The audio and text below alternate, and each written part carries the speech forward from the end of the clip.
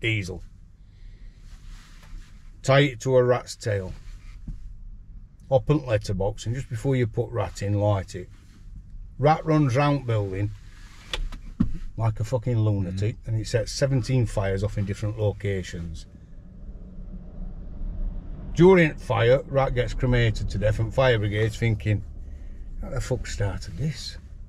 They haven't got a clue, have they? No. Mind you, true story, Irishman did it.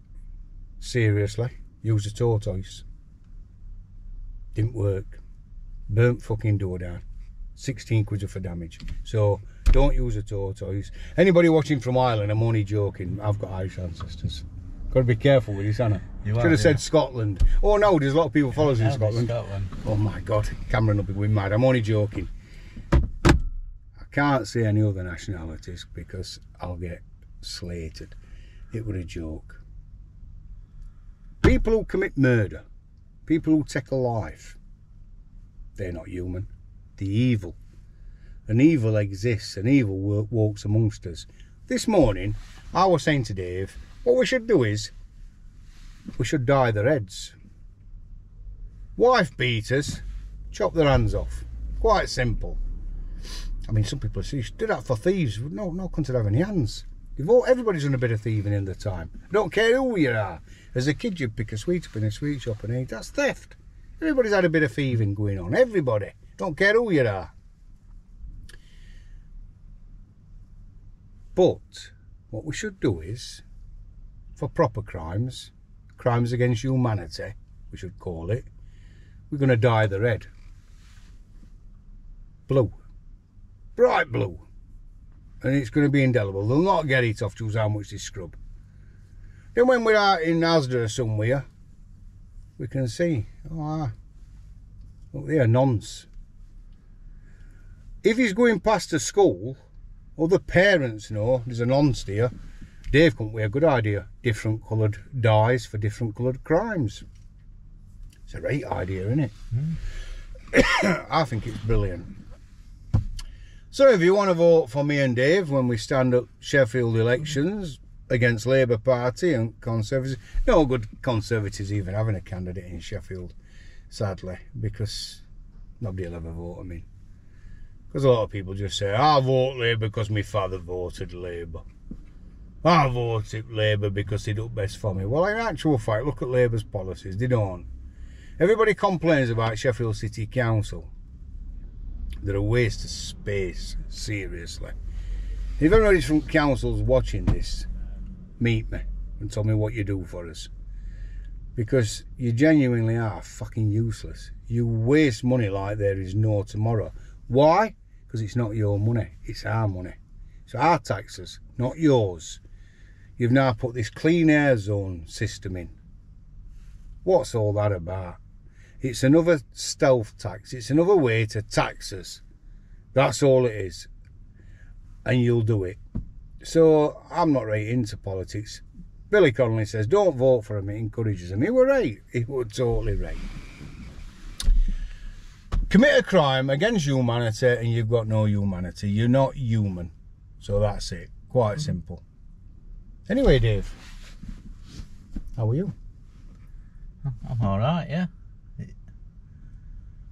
I'm getting there. I've had a good,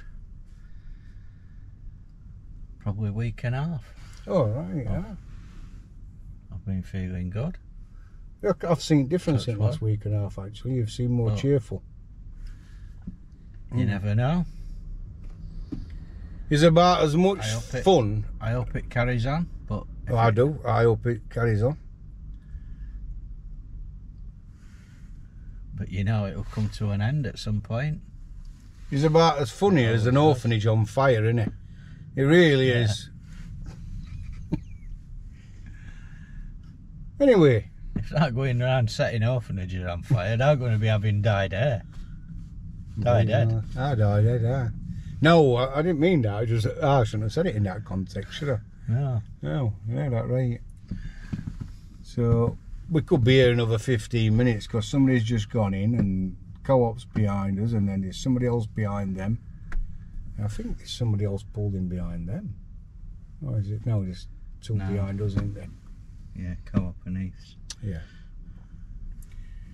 So, they're lovely Eves lads. They're right nice. And Co-op people are. They're all undertakers. No, not all. There is one in Sheffield. The one who's only got one chapel arrest. Who's a joke actually. But we'll not mention his name because he's not worth airtime.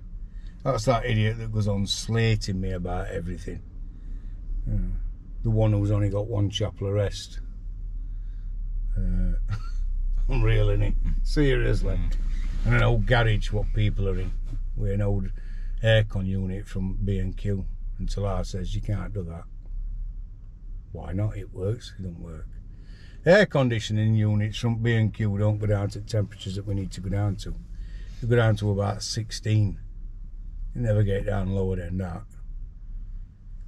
It weren't even drilled an oil fruit wall for it to go out and circulate. Just this aircon unit warming the room up all the time. It's crazy. What's our motor like, Davey? Big. Proper. Oh, proper. All mod cans. Our motor is better than motor here at Northern General Hospital. Because this floor in this motor could do with a good scrub. Well, I said about the motor in there that the better. Well, that's why I can't take cameras in. That's why they frightened having to put signs all over and screens on all windows so you can't film near into motor. Not like you would. But I believe if you've nowhere to hide, open your doors, let people from this hospital who's lost loved ones should be able to come here and have a look and see where the loved ones has been cared for. That's what I think. The entire industry is shrouded in mystery, and it has been for so long.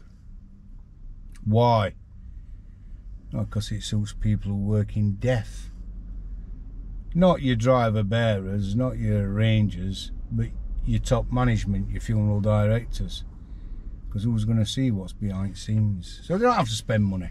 There's a few in Sheffield now having to spend money because I keep saying, go and have a look at where your loved ones has been kept. Our old man used to say, don't look at front room, go and look in back room. Front rooms are always tidy. Always keep front room. Everybody does at home. Used to keep front room lovely. But in back where they used to sit, upside down. That's very similar to industry. Look at when Co-op were on Channel 4. If you want to watch a programme, watch Google Dispatchers Co-op and watch that. That'll open your eyes. That'll enlighten you a little bit. And this is one of the biggest funeral providers in England. Unreal. And it is, isn't it, Dave? Brought entire industry to shame, that documentary. Well, it didn't. It opened the general public's eyes because he sent an undercover reporter in to see what Co-op were doing with loved ones and how they were keeping them and stacking them in bloody containers and... Oh, it were horrendous, seriously. I love being a funeral director. I'm proud of being an undertaker. Proud, honestly, so much. I love what I do. I love that we do our very best to keep the price down of funerals as much as we possibly can. Of course we have to charge. I've got staff to pay, I've got electricity to pay, I've got gas to pay, I've got everything to pay, business rates. You've got to earn a profit and you've got to live. But there's a difference between earning a profit and totally ripping somebody off. And that's what's happening in the funeral industry. It's a license to print money. Me and my wife sat down last week, one evening, and we were looking at ways that we can cut our costs. Not for us, for people, for families who we're looking after. And it was about 7:30 at night, and we've been home since 5 o'clock. And during this tea we were on about, I was saying how we can reduce the cost to pass that saving on to families. It's really difficult. It really is, because everything seems to be going up, doesn't it? And we all know that.